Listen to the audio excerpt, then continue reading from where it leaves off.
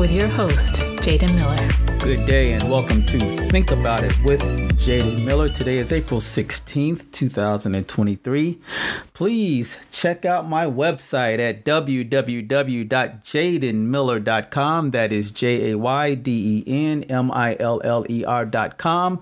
Please like, share, and subscribe on my YouTube channel, and like, comment, and follow on your favorite podcast platform. You can find me on Spotify, Apple Podcasts, Spreaker, Google Podcasts, Castbox, Good Pods, Amazon, Podvine, and so many others.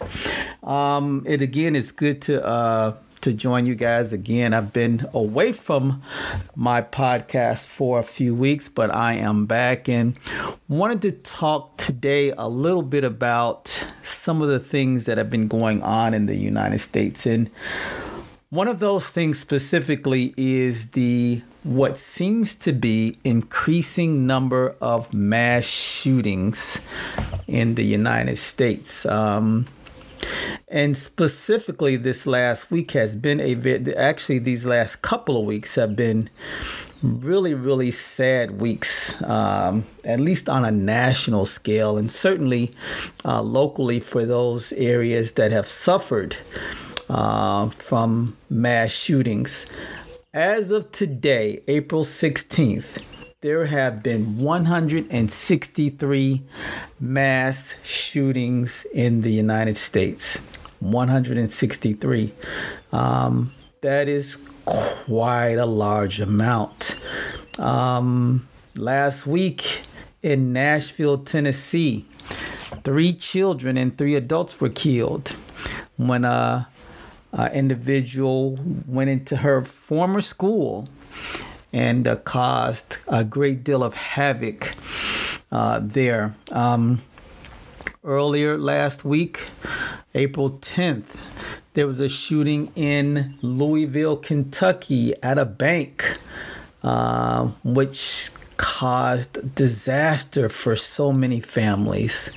And then not only did the bank mass shooting happen in Louisville, Kentucky, but just yesterday in Louisville, Kentucky, there was another mass shooting. So if we look at just yesterday, April 15th in the United States of America, there were 9 mass shootings just yesterday. They happened in New Jersey and in Michigan, Alabama, Minnesota, Kentucky, California, New Jersey, Hawaii, Arizona. Okay, here in my state of Arizona, there were 4 people that were injured in a mass shooting. Folks, what are we to do about this? You know, there's a great deal of research.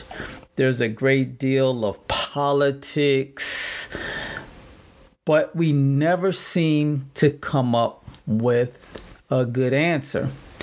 In each of the last 3 years, there have been more than 600 mass shootings, almost 2 a day on average. Now, while the United States does not have a single definition for mass shootings, the Gun Violence Archive, and that's the research database that I've been utilizing in order to help me, keep track of these, it defines a mass shooting as an incident in which 4 or more people are injured or killed.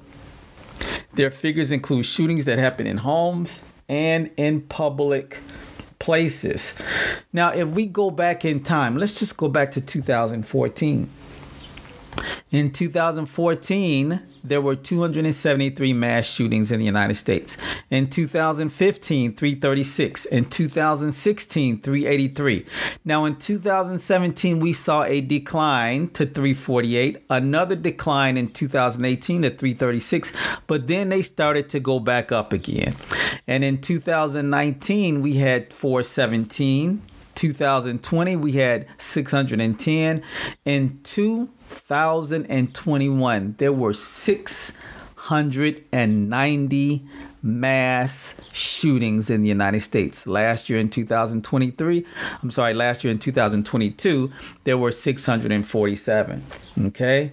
And as I mentioned, as of yesterday, there were 163 thus far in the United States. What are we to do, folks? What are we to do? Some of the worst mass shootings since 1991. The worst was in Las Vegas, Nevada in 2017. And then next to that would have been in Orlando, Florida in 2016. The Virginia Tech shooting at the university down there in Virginia in 2017. That comes in third. And then Sandy Hook in Connecticut in 2012 came in fourth. And as we look down and go back in time, we see that there were a number of them in Sutherland Springs. Of course, there was Uvalde last year. The horrendous one at Parkland, Florida at the high school.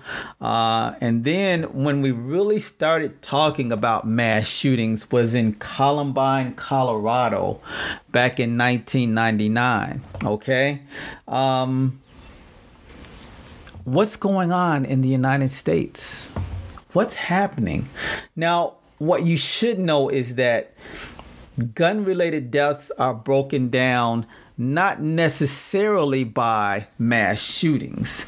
Now, mass shootings and gun murders or homicides generally garner much more media attention. But when we look just at gun-related deaths, the majority of them are by suicide. 26,328 people in 2021 died by suicide using a handgun. So, as we look over time, we have to continue to ask this question, is it the guns? Is it the people that own the guns?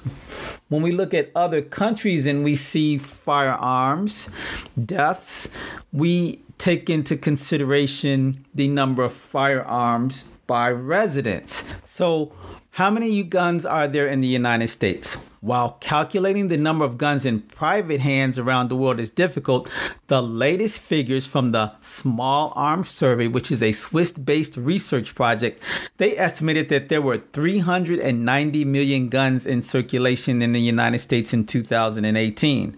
The U.S. ratio of 120.5 firearms per 100 residents is up from 88 per 100 in 2011. And this far surpasses that of other countries around the world.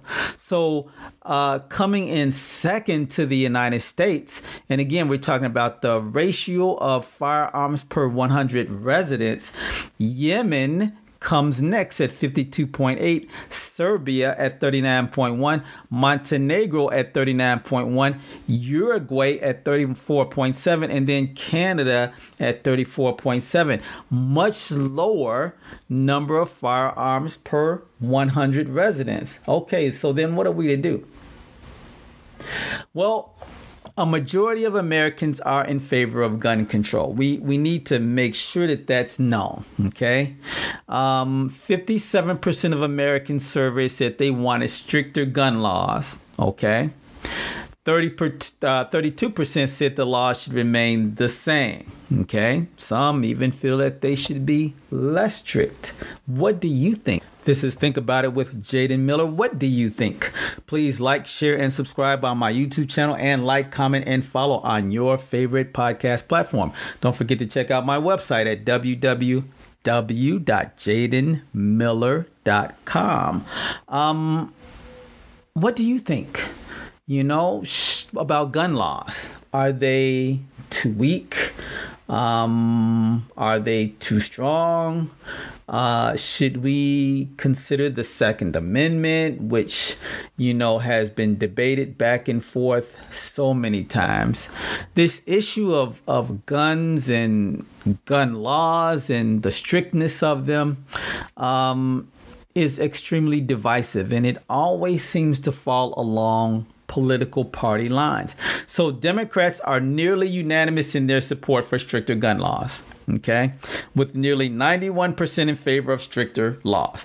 Only 24% of Republicans support stricter gun laws, and 45% of independent voters support stricter gun laws. Now, some states have taken steps to ban or strictly regulate ownership of assault weapons. Laws vary by state, but California, for example, has banned ownership of assault weapons with limited exceptions. So there are a few states that regulate but do not ban assault weapons. That would be Minnesota, Virginia, Washington State. And then there are states with assault weapons bans. That would include California, Connecticut, Delaware, Hawaii, Illinois, Maryland, Massachusetts, New Jersey, New York, Washington, D.C. And so the majority of the country, however, does not have assault weapons restrictions. Okay? We all know that the NRA, the National Rifle Association, remains the most powerful gun lobby in the United States, with a substantial budget to influence members of Congress on gun policy. Of course, they oppose gun control. We can ask the question why, but I think we know the answer to that question. A number of states have also gone very far to largely eliminate restrictions on who can carry a gun. For example, Texas leads the way, and its governor, Greg Abbott, signed into law back in 2021 a permitless carry bill that allows the state's residents to carry handguns without a license or training. It's the same way here in Arizona. Last year in 2022, Georgia became the 25th in the nation to eliminate the need for a permit to conceal or openly carry a firearm. The law means any citizen of that state has the right to carry a firearm without a license or a permit. What do you think? Now, when we talk about the research, what works? What works? And the research is so limited that there really hasn't been any really great research to help find a method to limit the gun violence in the United States. And as I think back to when I was young, handguns, weapons, violence has been a part of American culture. I don't think we can really argue that.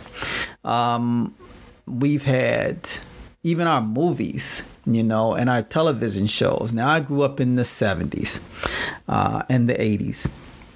And so there were lots of cop shows, which were great. But there was lots of violence in them. The cops were always chasing the bad guys, and 9 times out of 10, the cops would always get them. Okay, but there were still violence. If we look back at some of the westerns, and even though the depictions weren't violent, there was still this resonating feeling behind it. I mean, if you watch shows like Bonanza and Gunsmoke, the Rifleman, they didn't show blood. No one got shot in the head or anything like that. Usually, if there was a gunfight, somebody got shot, they clutched and then they fell to the ground, but that was it. But the violence was still prevalent there, So many people grew up, and I would suppose that many of our congressmen and women and politicians grew up during that time where violence was a little bit more acceptable. Okay. And it's not so much acceptable on television today. So I think we have this whole dichotomy of people who, are opposed, meaning a lot more younger people, maybe those under the age of 35. And then you have those that maybe are above the age of 35 that find it to be more acceptable and maybe find it to just be a part of American culture. But what happens on television and in the movies is so much more different than what happens in real life, because the impact on society and the impact on people's lives is so much prevailing. Okay. All right. We can watch a TV show and be done with it, but we can't witness a violent act and just be done with it. Okay. We're left with the scars of that. We're left with the trauma that comes from that. And it can be devastating. Okay. Now, as I look over my whole experiences in law enforcement and watching violence and seeing violence and especially where I'm from in Chicago, back in 1974, I remember Chicago led the nation with, I believe, 900 and something murders. And this trend went down. The trend for having this high amount of murders started to decrease, but then it started to rebound and increase in the 1990s. And I believe that crack cocaine, the drug trade had a lot to do, gang activity had a lot to do with that. Okay. So this type of violence, this gun violence, has seen ebbs and flows throughout the United States, but we don't really talk so much about, that type of gun violence anymore. Okay. Or at least not as much. We are really, really focused on these mass shootings. Now, these mass shootings can involve, the drug trade and gang activities and that kind of thing. But the difference is that, they now have this impact on a whole wide ranging amount of other people. Okay. So, when gangs would have a fight amongst each other, they would fight amongst each other. They would go into one rival gang neighborhood but now they're meeting at malls, or they're doing it at gas stations. They're doing it out in public places where the probability for innocent bystanders or innocent people to get hit, to get injured, to die increases. Okay. Because they're now less caring about who is impacted. Really, really sad. So researchers have found that there are two approaches that might work, okay, to limit mass shootings. Okay. One was a requirement that a gun purchaser go through a licensing process. A licensing process requires someone to directly apply and engage with law enforcement. Sometimes there may be safety trainings and other requirements. All right. And then another approach that seems to reduce deaths from mass shootings was state bans on buying large capacity magazines or ammunition. Or ammunition feeding devices for semi-automatic weapons. Now, back in the 1990s, there was a ban on buying large capacity magazines. That federal law then expired and it was not renewed. Okay. So some would say that it makes intuitive sense to limit a shooter, or a person from buying many bullets in a short amount of time. Okay. So that's the premise behind, banning, the purchase of large capacity magazines. What about background checks or having police at schools? Are those some methods that can help the mass shootings or to decrease the mass shootings?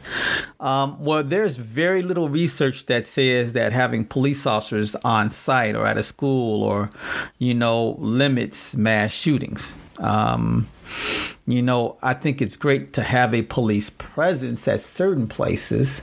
I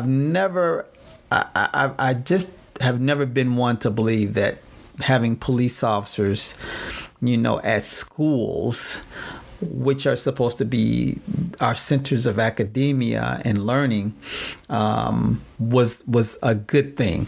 Now, that's not to say that I don't believe that we should have police resource officers and that kind of thing, because I think those are good. I just don't think that there should be this mass presence at schools, unless the schools are having some real serious problems with gang activity and violence, But for the most part, schools should be safe zones. And I think we as American people should instill in our kids and in society that, there are just certain places we just don't engage in ugly types of behavior. The rise of mass shootings at churches is alarming, and religion should still be one of those areas that still should have that sanctity, and that respect. But now people go into churches and kill. People go into schools, and then they don't kill just adults, but they kill children. The Uvalde, Texas school shooting was so horrific.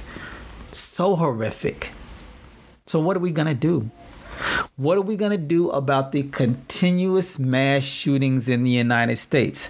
This is Think About It with Jaden Miller. What do you think? What do you think? What can we do? Should we ban weapons in the United States? Can that actually happen? Or will the Second Amendment proponents come out in mass force? Should we, like I mentioned earlier, should we ban the purchase of assault weapons and ban the buying of large capacity magazines? Would that be helpful? Should we look at nations across the world and see what is it that they're doing? Your larger countries don't have the problems that the United States does. Is it historical? Is it because this country was founded on violence, But remember, it wasn't founded on a bad type of violence. It was founded based upon the fact that America wanted to be free from the tyranny of Great Britain. Okay. However, the after effects, certainly, the violence associated with, rounding up people from other places and bringing them to this country to work certainly was not a great thing. And that produced another type of violence. And so, we have a lot to think about. And what really concerns me as a nation, we have so many great thinkers and so many great institutions of higher learning. But yet this is still a problem that we can't seem to tackle. All right. I think what really concerns me is when people are killed, politicians, instead of taking the time to reflect and to pay homage to the victims, they want to come out and support their position on guns. I think that's just so poor in taste. We don't give people the proper opportunity to mourn. And we as a nation, don't mourn. We should mourn when 6-year-olds and 7-year-olds and 8-year-olds are killed in our schools. And we don't. We have become so desensitized to violence. And that's what really makes it so troubling. All right. Tell me what you think. What do you think about this increasing amount of mass shootings in the United States? 9 mass shootings in the United States just yesterday on April 15th. All right. Please check out my website at www.jadenmiller.com. Please like, share, and subscribe on my YouTube channel, and like, comment, and follow on your favorite podcast platform. Again, you can find me on Spotify, Apple Podcasts, Spreaker, Google Podcast, Castbox, iHeartRadio, Good Pods, Podvine, Amazon, and so many more. Feel free to shoot me a message. Tell me what you think. Tell me what we can do to limit the amount of mass shootings in the United States and decrease the number of tragic incidents and trauma that our children have to continue to live with as they themselves become adults. See you guys next time. Have a great day. Thank you for listening to Think About It with Jaden Miller. Don't forget to like and subscribe to his YouTube channel and like and follow on your favorite podcast platform.